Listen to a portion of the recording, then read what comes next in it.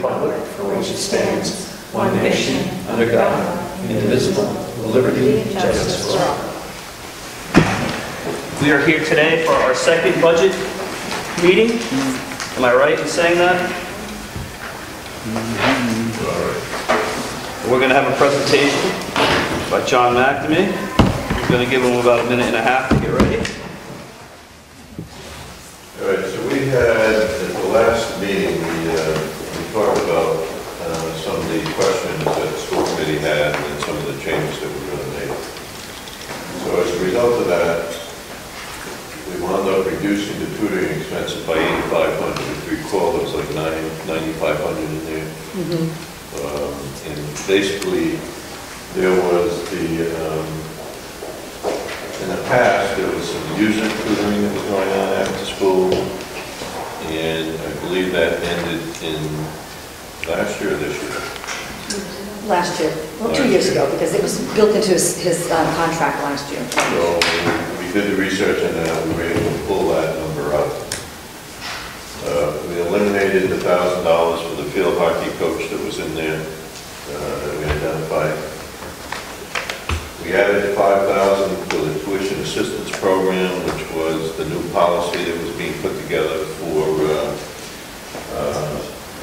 providing tuition assistance to teachers that are going to be going back to or getting advanced degree courses. We have one student, according to the superintendent, at the CTE program in Tiverton. I haven't yet to get billed for that, but so that was included in the budget, so I added that into the budget. And we met, I believe it was on January 29th, the business managers met with the board at Newport County Regional Special Ed, and they had a revised budget in there, and as a result, our cost went down $27,000, so I put that into the budget. And then the annual ID fees were not included in the fee set schedule, so we added $9,500 to the annual fees. So the result of all the changes was a decrease of, I believe, 10,002 from the original budget on the 15th.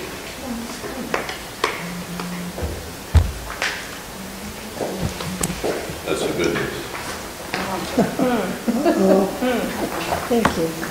Now, we have these other proposed changes in the non-income packet. So, Thank you. there was a request to add soccer goals at a cost of about $4,000.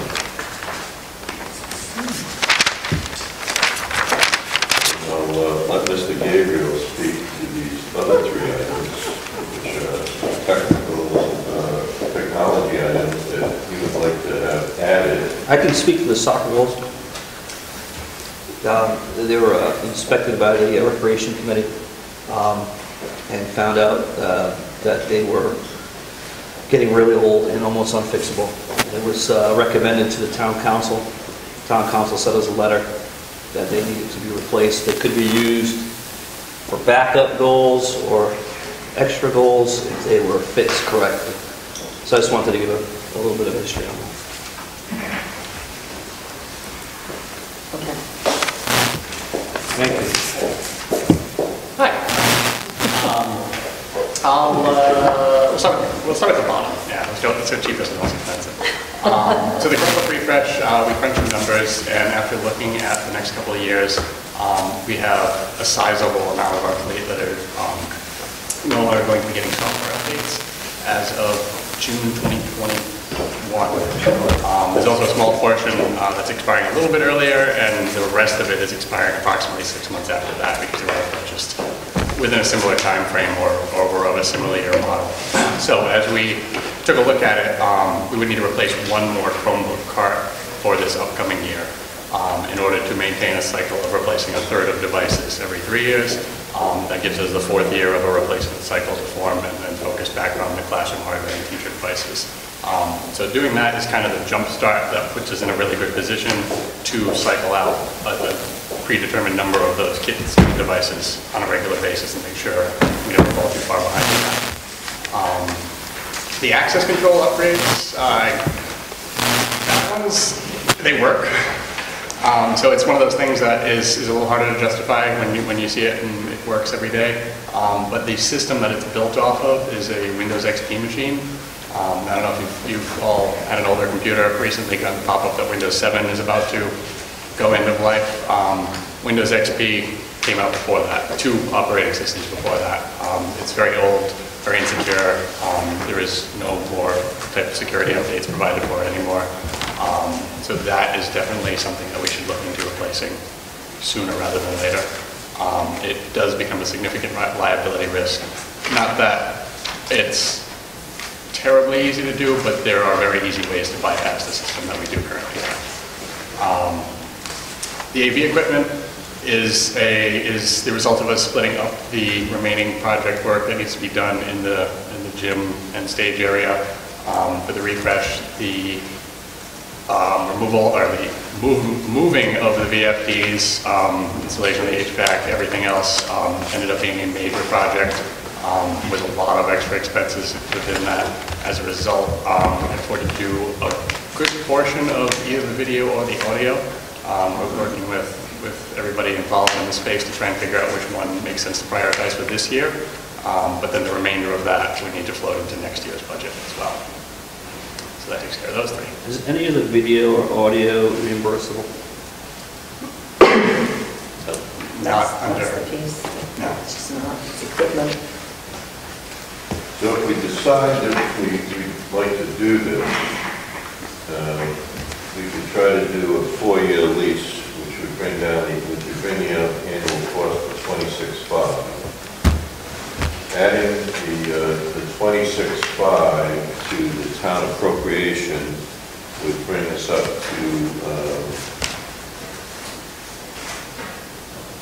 2.97%. Right now, we're at 189,182 increase, which would bring us to about 2.68%. And as you know, this number by law can't be any higher than 4%. So that's just a key number that we look at.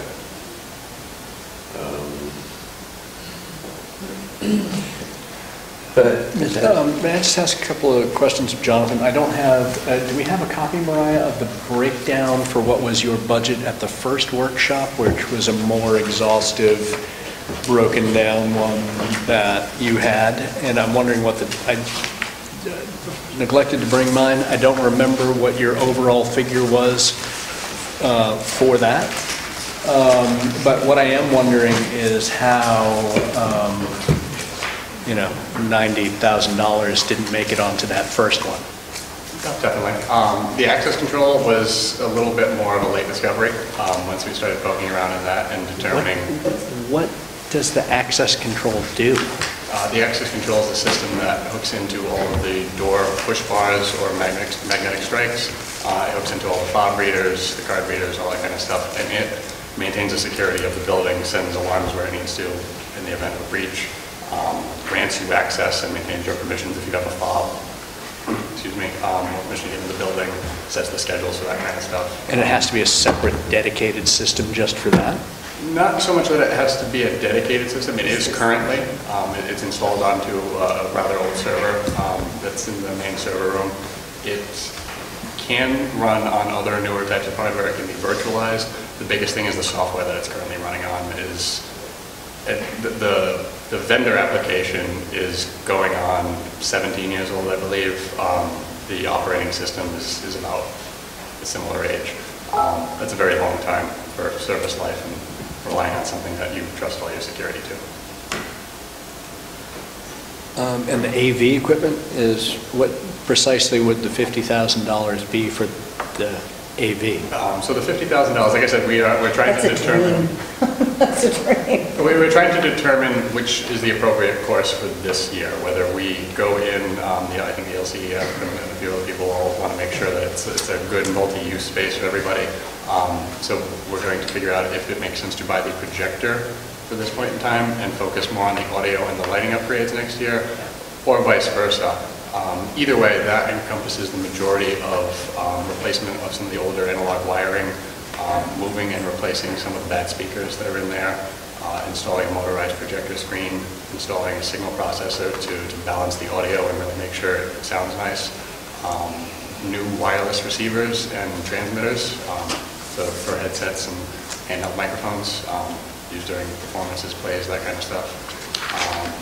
As well as a theater lighting system that includes track lighting that can actually be, controlled from elsewhere in the room, not just from behind the stage. They're limited to, I believe, 3 lights for performances right now, so we can have a few more of those. So they're putting lights on the basketball rims Currently, I believe To face the stage rather than because backward. they're not adequate. I believe they zip tie some lights up and run The some zip extension tie lights and the audio is poor. The audio is immensely improved with the VFDs, the variable frequency Right. devices out. That was huge. It's better, definitely. The monitors that are in the ceiling right now are a little older, but they're actually pretty good speakers. They were actually outdoor PA speakers, which was an interesting choice, but I'm sure it was for durability in the gym, most likely that was chosen. It's more in the way they're configured right now. They point almost diagonally at each other and create a weird dead space where your sound kind of, excuse me, where your sound kind of just bounces around in the middle of this big empty echo chamber. And that actually does a lot to hurt the audio quality itself. So most of the audio on the ceiling is fine. It would just need to be pointed in a different direction. And then there are some engineers that are doing all the math on how that works out. But the monitors at the front of the room are definitely undersized. That causes a little bit of strain on the system. You have to turn those up very loudly to be able to hear it. And it distorts other parts of the audio too. So it's a lot of smaller pieces that add up to kind of one big, muddy sounding audio result. But it's definitely not cheap. A lot of the equipment we're talking about, if you buy the appropriate equipment for the space, is rather expensive. But in order to, for example, in order to mount a projector in a space like that, not only are you talking about a projector that's at least 2 or 3 times the cost of what you would find in a typical classroom, that's to account for the light, for the distance, for all that stuff. I need to make sure that nobody's hit with a basketball. It needs to be mounted really securely. We need a fair amount of cabling going up to it. It needs to have a good cage around it so that it can be protected. So there is a lot of other stuff that goes into that, definitely. So how much of the 50,000 is the projector? The projector comes out to about 15, and it's including a lot of the wiring, the installation, as well as some of the labor to, while they're up in the ceiling anyways, to do some of the work on the speakers and help improve the audio quality there. How many times a year and for what purposes do we use a projector in the auditorium? I don't have the exact number of times a year. It's rather varied. I know the theater group uses it. I've heard that the town wants to use it. I've heard The space was used number of to that, show yeah. movies for kids, and that just died. That is another thing we actually have to look at. You know, and I think with all the work that we've done in there, the AC, I think the big picture was to try to make this thing, you know, as close as we can to a theater in there for the town, and the school. And I guess the first phase ran over. So now, if we want to complete this thing, it's going to be an extra $50,000 to get the audio and the lighting going. Projector, I mean, you know, maybe we do that another year, I don't know, or, you know, this committee will decide what they want to do with that, with these figures. I'd like to ask, we respect your expertise here and rely on it. I'd like to just be confirmed that you've carefully scrutinized every item on that list and you've shopped around like a good shopper would do, and you feel confident that this is the number, there's no, This is, at this point in time, at least until after we meet with everybody, hopefully tomorrow, and have a better sense of how to move forward, I would say that that is the best ballpark number right now. I would see those costs going down from there, not up really. We did try to estimate it in a way that makes sure we're accounting for every possible combination. I certainly wouldn't ever expect, I would not expect that to go up. We had a couple different vendors take a look at the space though, and I had an independent audio engineer also look at it, who I happen to know is a friend of mine, but he's very, very good at it, and he took a review of all the proposals as well, did a little researching price-wise and everything, and we are definitely getting good pricing. But again, that is a ballpark that, if anything, is on the slightly high side. I would expect we could get a discount if the more we purchase at the same time, the more we do as well. Labor is also a factor in there too. The more we can get done at the same time, the less we have to bring people back to do it. But that's a very small portion of the overall. I had sticker shock too, and Jonathan gave me a cook's tour last week. I had seen the other proposals that Mr. Benjamin worked with, that some community members worked with, and I wanted to see for myself. I was shocked by the condition of some of the components in there, and also delighted. Some of the components were highly functional, the wireless system and so forth. But Jonathan made a good point. Do we buy a $3,500 projector that is good for a classroom or a space like this, or do we truly transform it into a community space? Now that we have AC in there, now that the VFDs have been removed from the stage, all that ambient noise, I say we do it right and we do it once. On the less numeric side of things, I've done a couple of different like AV refreshes for gyms and auditoriums, those type of spaces. It's definitely one of those cases where the more you skip in the beginning, the longer the problems that are associated with it persist, or the sooner they arise, I guess I should say. One of the biggest things is around ease of use. If you're buying the appropriate level of commercial projector and audio system, they have a very high level of quality that's designed to work very flawlessly over a long period of time. They don't have bulbs to replace. They don't have complicated interfaces to maintain.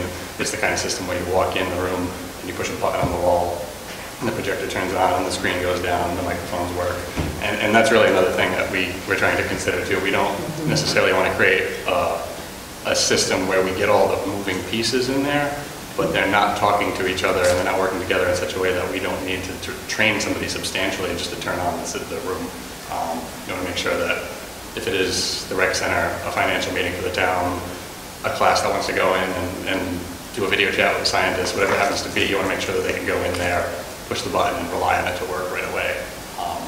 Also, you could get the public viewing rights to a film and show that film for the whole community, have a symposium afterwards, or you could buy those viewing rights and show films and charge and have a fundraiser.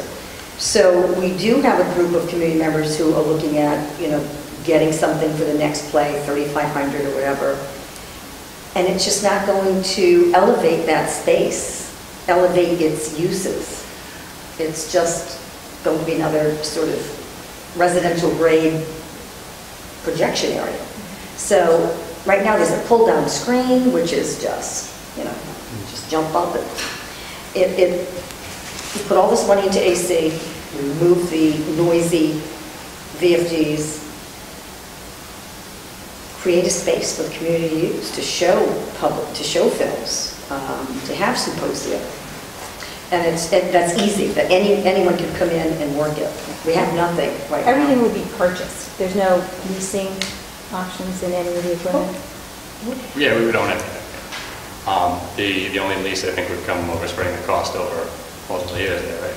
Well, yeah, we could do it on a FOIA lease. But maybe Reduce that cost. We would So only, we'd be bringing the, But we're purchasing Right. the equipment, because we know that technology changes so rapidly that we make an investment and then we will have to reinvest. no, exactly. And that's part of the Financing. consideration here too, definitely. The projector itself has I don't remember off the top of my head, but I want to say a 40,000 hour lifespan for any part in the housing itself. It doesn't have a bulb anymore. They don't have parts that can burn out or die on you. So it's a very low cost of ownership over time. It's a very highly reliable system too. Any other questions on these 4 items? Go ahead. Following up on Rita's question, Yep. could you offer an opinion as to what you would expect the longevity of a projector would be? I mean, not just the 40,000 hours of, bulb free, sitting underneath an No. inoperable Practical use, projector, right. I think it, I mean, projectors of commercial quality like this, I've seen easily last for 10 to 15 years. It really comes down to as long as the thing you're plugging into it supports the standard, then you can do it. This projector supports every standard pretty much that is known to man at this point in time, as well as a couple that haven't quite come out yet. So it is the case where I would fully expect a minimum of 10 years out of it. And with that air-conditioned space central to the town. Just do it right. There's only one place this town can go, and that's Do it that right. gym. Right, If they want to gather right. inside. Any other questions on the 4? Our next budget meeting, I just wanted to state that our next budget meeting is the 26th? it's, 26th? And that's when we will decide what we vote on, what we take out, what we do half or more or add or whatever. So the 26th will be the day. Do you have more to talk about? no, I just wanted to point out that, again, we would be with the additional 26.5 and looking at 199,382 or 2.82% increase. Ed, did you have anything else to add? just what are your opinion as to how fixed these numbers are between now and the 26th? Or at least my hope is that prior to the 26th, we would get whatever the final numbers you'd be looking at would be. Well, I mean, we're not going to have healthcare probably until March or April, so that number is in there at an estimate of 7%, which is what consultants are saying would be the healthcare increase. Any other variable? So there are numbers that are changing. I mean, you've got enrollment numbers that could change with Portsmouth High School. They're going to change, but they change throughout the year, so this is probably the best estimate that we have at this point in time. Public input on the budget? Not seeing any. Any other? Okay, I have just one. Go ahead. I did hand out a summary which has the federal grants on it, and I know that Ben Gauthier has that at the last meeting. You do have in your package just a summary of the preliminary budget for the general fund with the federal grants added. Oh, yeah. The total. So that's what he was saying. When are we going to talk about what we're going to draft for the town financial meeting? Well, we have to present it to we have to submit to the town clerk by the 28th of February, so we're going to give them a number at that point in time. We meet with the budget committee, I believe, on the 17th of March. Yeah, so that'll be gone. Oh, well. So when we meet with the budget committee, then we're going to decide what we're going to put into the public document that goes out in people's mailboxes. Well, the public document, usually the budget board will request that information be provided to them sometime in the second or third week in April. Because there's been some kind of a discrepancy on who, writes that, what's included in that. So I want to be clear on Well, who. yeah, we can draft that up and submit it to the school committee prior to that period of time, so. So that'll be the St. Patrick's Day we're meeting, from what I understand. We are, Yeah, so we agree. it's a tough one. Anyone else on this budget? No? Okay. So I will consider a vote to adjourn. So moved. Second? Second. All in favor?